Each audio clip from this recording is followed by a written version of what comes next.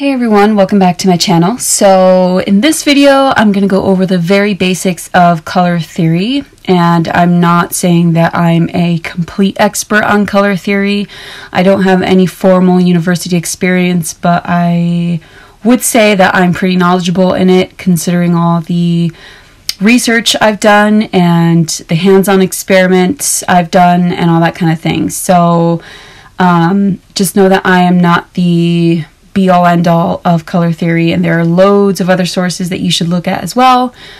And yeah, so that's my disclaimer. We're just going to jump right in. So first things first, I would recommend you downloading this app here, the Color Wheel app. I'm not going to tap with my pencil anymore because I realize that can be really annoying.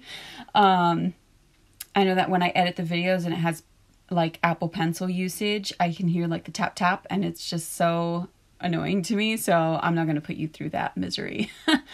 But yeah, so it's a free app. I would absolutely recommend it. This app has been a lifesaver when it comes to me using color theory and all that kind of thing. I know that when I was doing this one painting, I can show you what painting it was actually.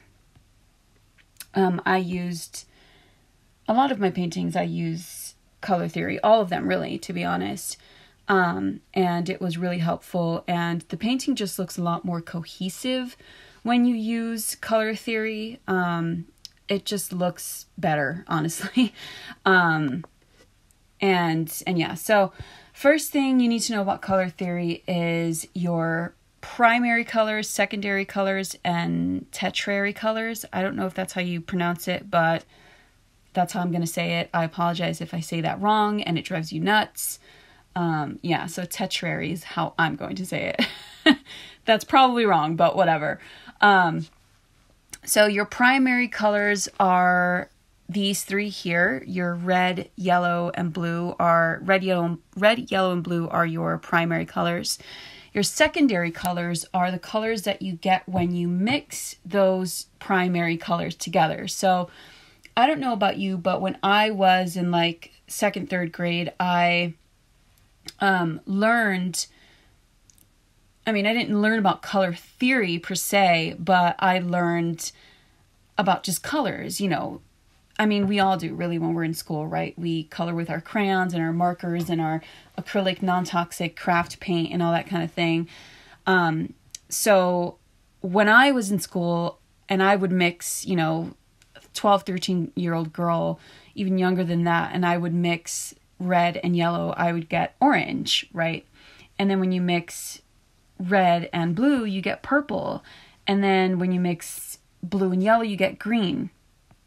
Okay, so those are your secondary colors: orange, purple, and green, okay?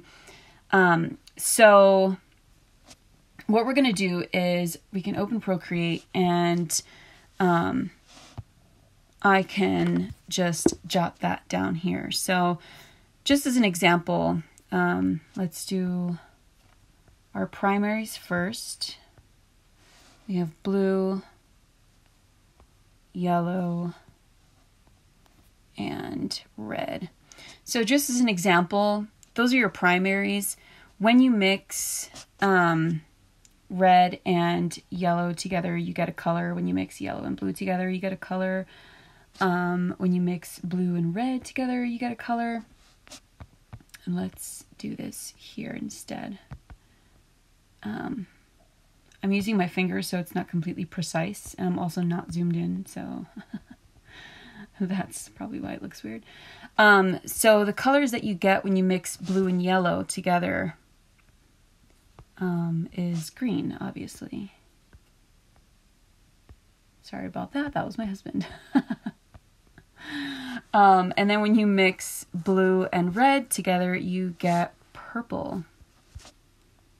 Oh, sorry. And then when you mix yellow and red together, you get orange. And you can honestly see it on your color wheel here. If you work with any sort of like digital media or anything like that, like on Photoshop, I'm not sure if Lightroom has this. Maybe it does. I don't know. Photoshop, Adobe Illustrator, maybe. I'm pretty positive they do. Anything really. Paint. I mean, like Procreate, everything. You see this color wheel, I'm sure. And this is your color wheel pretty much. You know, you have your primary, your red, blue, green, or sorry, red, blue, and yellow. And then you have your, actually though, I take that back. In like digital media and stuff, your primary is red, blue, and green. But in traditional like painting and stuff, it's red, blue, and yellow. So it's different when it comes to digital. So it's probably best that I don't do it here, but this is the easiest way I can record videos. So we're just going to go with it for now. So when you mix, let's say like traditional, let's skip the blue or the green, okay, because it is digital. Let's say traditional, just as an example, we mix yellow and red together, right? So we are going to mix, or you know what, I can just color drop, or not color drop, but you know what I mean. So we have yellow, and if we lower the opacity to 50%, just so it's equal amount of paint or color, we get orange. Okay, so, and it should work vice versa. You know, you get orange. And then when you mix blue and red, right, because we get, okay, blue and red, you get purple. So red into the blue, you get purple. Blue into the red, you get purple. And with green, it's different because the primaries in digital media are blue, green, and red. So you would obviously, to get green, you would have to mix this bright yellow and this like teal color, to be perfectly honest. So it would have to be like this. I mean, you kind of get green, not completely, but you know, you get there. I mean, it's not like, because it is digital, so it's not the best best example, to be honest, but let's do that. And then let's throw in some yellow, and if you color pick that, you are in the green spectrum, you know what I mean? So yeah, but in traditional media, this is probably not going to work when you mix blue and yellow together on digital. It's probably not going to work, because yellow's over here and blue's all the way over here, and so you're probably going to get like a really muddy this color really or something, you know. But let's just try. So we have our yellow. Let's do our blue. Yeah, no, it doesn't work. But if you were to mix like blue and yellow, your primary blue and yellow, you would get a primary or a secondary green. You know what I mean? So yeah, so that's that. So we're just doing traditional. I'm not going to go into the digital because that's a whole other thing. So your primaries in traditional media, like in your, which is what I work with, to be honest, in your, you know, acrylic paints, oils, things like that, are these three. Your secondary are these three. So if you have Pinterest, I would, shameless plug, really recommend that you follow me on Pinterest, because I like to, like this, for example. I didn't even realize I had this up. I was supposed to be over on my like profile. I plug in a lot of things, okay? I plug in color palettes, I plug in artistic information, technique, knowledge, all that kind of thing. References from faces. You can tell I have a huge crush on this woman right now. I'm like pinning all of her. Pretty sure these are the three, like the same three women. Maybe I'm wrong about that, but yeah, so face references for drawing, space and places references and all that kind of thing. So yeah, so I have in my art technique and knowledge board, I have a bunch of color theory pins if you want to check those out. This is one of my favorite ones. So here we have like primary, secondary, and tertiary, or tertiary, or however you say it. I don't know. So yeah. So if we can, like, let's see if we can zoom into here. Can we zoom into here? Okay.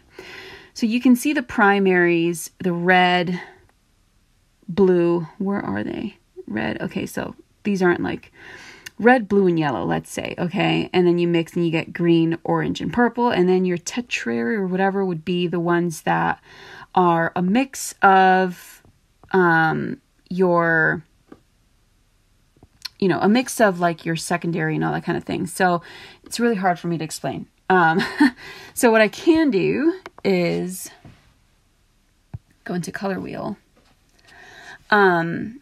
So these would be your tetrary, or however you say it. And these are your secondary and these are your primary. Okay. So when you mix secondary and primary colors, you get your tetrary pretty much. You have your orange and your yellow, which is a primary and secondary, and tetrary, or however you say it, is a yellow orange. You mix primary red and secondary orange, and you get this red orange. Primary red, secondary purple, you get this magenta color, so on and so forth. Okay, so those are your primary, secondary, and tetrary. Horrible pronunciation. Sorry, I'm just taking a sip of my coffee before it gets cold. I have to drink this. Okay, so let's go back to Pinterest, actually. We'll go back to this thing. Oh, hold on. So color harmony is when you use the color wheel and color theory, like the primary, secondary, tetrary colors, to create harmonious color palettes. Okay, so like the palettes that you use in your painting, for example. So we're just going to clear all this, and we are going to go into our wheel. So, okay. So our complementary, you know what? Let's go back to color wheel. Our complementary colors, we're actually going to use this as a guide, right? So our primaries are yellow, traditional primaries anyway, red and blue. Okay, so those are our primary colors. Blue and orange are on the complete opposite side of the spectrum, meaning they are complementary colors, okay? And blue and orange are absolutely my favorite, is like my favorite color theory or color composition or combination or whatever you want to call it ever. Like I use blue and orange all the time, especially in traditional media. Like when I do my oil paintings, for example, I use like burnt sienna and phthalo blue or whatever together all the time. Like those are my favorites. Like I'm surprised I haven't done a painting with them yet, actually, like a digital painting. But anyway, so there's that. And then we do our other primary, which is yellow, and completely across from yellow is purple. That's a secondary color. By the way, complementary colors, the exact opposite is always going to be the secondary color. So obviously if you're working with your primaries, so blue is orange, which is a secondary, yellow is purple, which is a secondary, and red is green, which is a secondary. So yeah, so those are the complete opposite sides of the spectrum on the wheel. And if you notice, I mean, what's the first thing that comes to mind when you see red and green, right? Like Christmas, right? So holiday marketing and all that kind of thing, you know, they're really smart with that kind of shit, because it's like, oh, look at all this red and green. It's so like complementary to the eye, which is why they're called complementary colors. Let me buy it. You know, so color psychology when it comes to like business and stuff is also super important, but I'm not even going to go into that. So it's just a whole other ball game. So yeah. Okay. I apologize for the random pauses. It's because I'm drinking my coffee. So when so we have our complementary colors. Now you see complementary colors being used often, to be honest. So if we go back to home, complementary complementary, how do you spell that? Colors.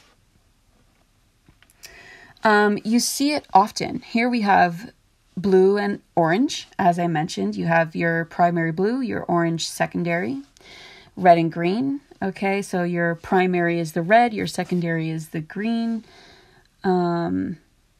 More blue and orange. Blue and orange is a very popular complementary color scheme. So yeah, and it looks good. And that's the thing. It's something that I have discovered just via experimentation is when you have a little less of the other color with complementary color schemes, it looks a lot better as opposed to like having equal amounts. So if you look at these, you see a lot of, like in this photo, for example, we have a ton of blue and just a splash, literally, of orange. And in this one, you see a bunch of blue everywhere as the background and then some spots of orange. And then, again, the major color here is red, and then you have bits of green. Major color here is blue, bit of orange. Major color here is red, green again. So it looks better to the eye, more pleasing to the eye. At least this is what I've discovered. When you have a whole,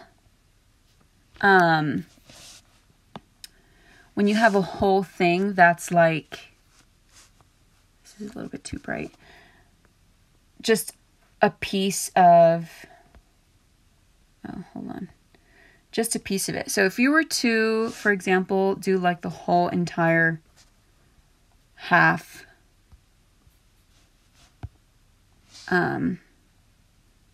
half of the canvas, it definitely looks fine. I'm not saying that it doesn't look good, but like that versus like a bunch of green and a bit of red is far more pleasing to the eye. You can see it there, right? Or a bunch of red and a bit of green looks far better. Or if you have, we don't need that. Let's say you have orange, or no, let's say you have blue, right? And you take orange and you do like a line through that, as opposed to, looks like the Scottish flag, except it's orange instead of white. Let's say you do half the amount of it, and it does look fine, but it looks much better if you were to decrease one color, increase the other, or the opposite. You know what I mean? It just looks far better. So that's what I've realized in my painting when I use if I do like a crazy intricate oil piece and the entire canvas is mostly blue and stuff and purple, I use like a dash of like a golden orange. You know what I mean? So we can actually, I can show you what I mean with that. So, because I'm a visual learner, so I have to like see everything. So let's say this is like the canvas and then like a yellowish orange color and just like a bit of that. You know what I mean? It looks far better than if all of these were equal amounts of color. And this is how I come up with the colors that I want to use in my paintings. I know that I get a bunch of Instagram comments, especially on my oil pieces, where people are like, you have such a good eye for color. And I'm always like, well, it's because I use a color wheel. I cheat a little bit, it's not like I just randomly think, oh, these would be lovely together. I definitely use a color wheel for sure. So this versus like that, for example, this just looks far better, So that's our complementary. And then we have our triadic, which is just like the three main colors on the wheel. So you have your primary, your secondary, and your tertiary, or however it's pronounced, which are those and these guys. So you also see a lot, like this reminds me of the tropics, for example. You also see a lot of like, let's say,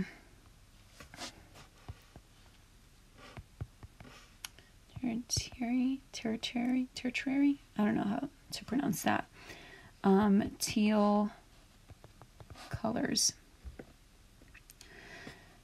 Okay, maybe teal was a bad idea, but you kind of see it. Okay, here you see it.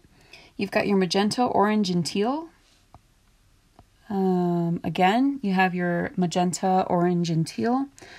Obviously, they're like different shades of those values and stuff. But I mean, here we go again, magenta, orange, gold, and teal. And so you see it a lot, you see it often. And then we go back to color wheel, and so that's our triadic. Okay. And then we have our analogous color scheme, which are the colors that are right next to each other, the 3 colors that are right next to each other. So if we're looking at our red, obviously, depending on which direction you're in, red, orange, and yellow, red, orange, and orange.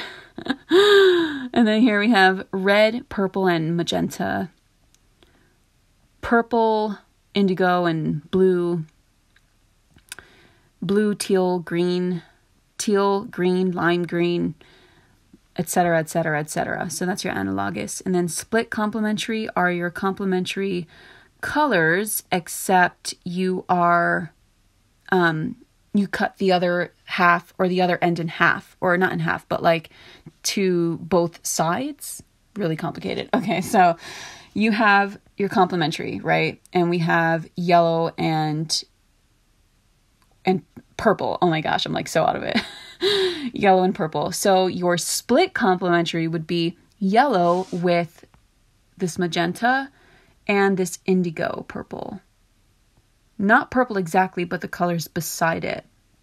Okay, so those are your split complementary colors. So if we go back, there we have it. Yellow, indigo, and magenta or fuchsia, or whatever you want to call it. And then if you go to red, our split complementary colors with red are green and teal. And I think you see that often, actually. So, so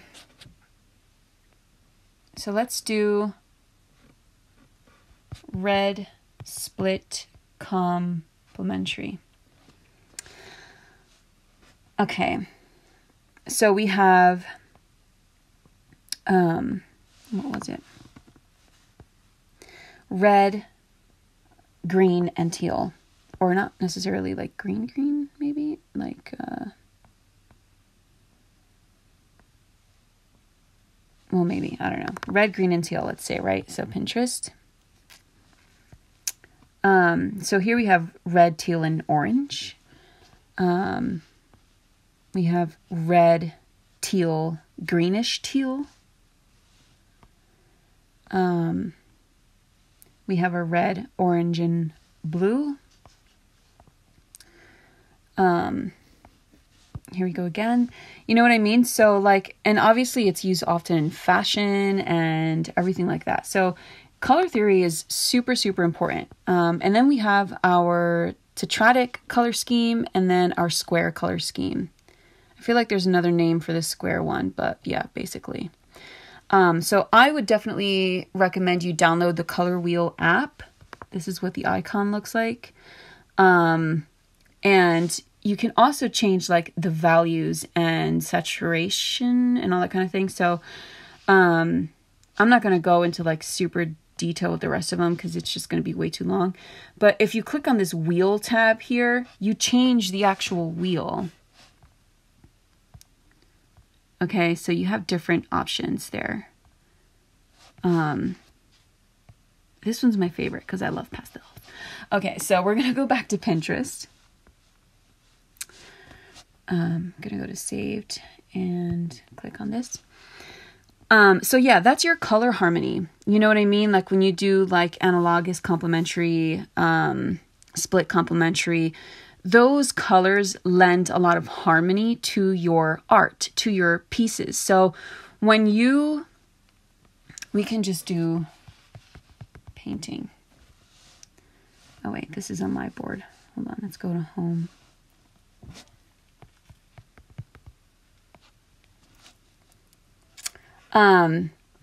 You know, so here we have complementary colors. We have the blue and the orange. We have some red there, bits of green, but you see that it's mostly this glowing orange color on the canvas with hints of blue, right? And so that's very pleasing to the eye. And then when you mix in colors that really just don't go well, you know, those art pieces that you look at them and you're like, oh my God, I don't know what it is about this, but it's just weird. Like, I don't know if I like this, you know, like it's more than likely they didn't use color harmony in their piece, in their art. And that's why it's a little bit off-putting. And I find that when you do use color theory and color harmony and all that kind of thing, you know, you definitely get a lot more attention for your art. I know that it's, you know, and I'm really not trying to put anyone down and stuff, but like, it's very, very common for acrylic pourers, like people who do fluid art with the cells and stuff, to just throw in every single color that they find on their shelves into the art, which, you know, that's their form of expression. And again, I don't want to like talk down on anyone or anything like that. And good on you for, you know, finding that form of expression. I mean, even here, you're using color theory, even in this one. And this just looks like a mess, right? But it really isn't. Look at those like spots of green, right? So we can just go to the color wheel. Let's grab our normal one. And we have our green. So with green, you get orange and magenta. And so here, what do you see a lot of? You see a lot of orange, magenta, golden orange colors and those bits of green. So even in this one, the artist is using color theory and color harmony. So yeah, so I would definitely recommend working with color theory and just experiment. You know what I mean? Like, I would experiment with traditional media as opposed to anything digital, because you do have a difference in the color, you know, in your color wheel. It is different. But like in traditional media, just take out your craft paint, your acrylics, something that isn't too expensive, your colored pencil, you know, and just have at it, you know, like just spend an hour getting to know your colors and seeing how they work together and what works best for you and what you enjoy, you know. So again, I would recommend, you know, just mixing your colors if you haven't done that. Let's say we mix red and blue, playing around, and we get purple, you know, and you mix your green, or you know what, let's avoid green, actually, I lied. You mix your yellow and your red, and you get orange, and, you know, just play around with your colors. And then when you're doing that and you get a hang of that, move on to the next thing, like move on to, you know, color harmonies. So flood your canvas with red, for example, and take just spots of, you know, bits of green and just paint some different shades of green there, maybe, you know. And then what you can also do is go back to your color wheel and you look at your split complementary or whatever, and you think, oh, maybe I can mix some teal in there, or like a bluish greenish kind of color or whatever. Sea green, let's say. Some of that in there. Let's mix in some orange, bright orange, just to give it some more dimension in there. And this is literally just me using my knowledge in color theory, like from what I've learned, you know. And yeah, so just experiment, play around, you know, get to know your colors and your harmonies and all that kind of thing. and use more of that in your art, and you'll definitely see an improvement in terms of, because especially acrylic pourers, like people who do like fluid art, acrylic pouring, I often hear, because I'm added to 2 different pouring groups on Facebook, and I'm constantly seeing people post their fluid art and going, I don't know what's wrong with my colors. They look so weird together. Can someone help me? How do I choose the right colors? How do I choose the right colors? And the answer is simply use your color harmonies. That is the answer, literally. Like, just whip out your color wheel app, or physical color wheel. You can get one at the art store. Maybe for like $5-8 between, I don't know, maybe it's less than that. I live in Norway. Everything is insanely expensive here. So in our art shop, which is about half an hour away, the color wheel the guy selling there is like $15 or something. So it's really expensive. So that's why I have this, instead of having a traditional one. But yeah, so that's pretty much it for color theory. Thank you so much for watching. Let me know if you have any ideas for other videos in the comments, and see you in the next video.